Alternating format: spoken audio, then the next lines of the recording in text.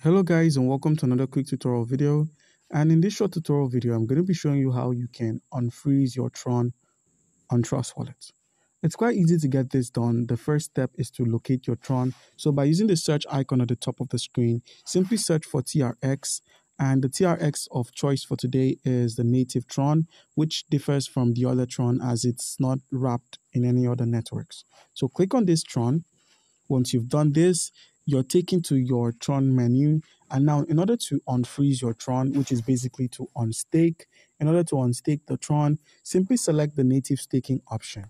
Once you've done this, please make sure that you claim your rewards before you unstake, so you have your rewards and your tokens that have been unstaked as well.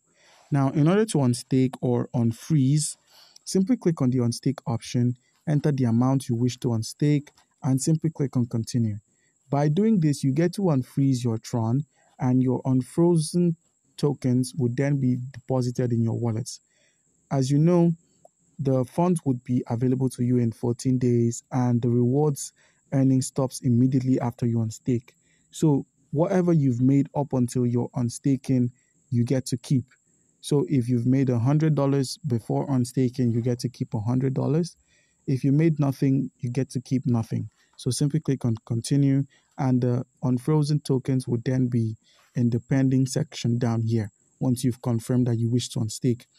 And those tokens would then be, or those funds would then be unstaked after 13 days or 14 days and a few hours into your wallet, which you could confirm by a reload.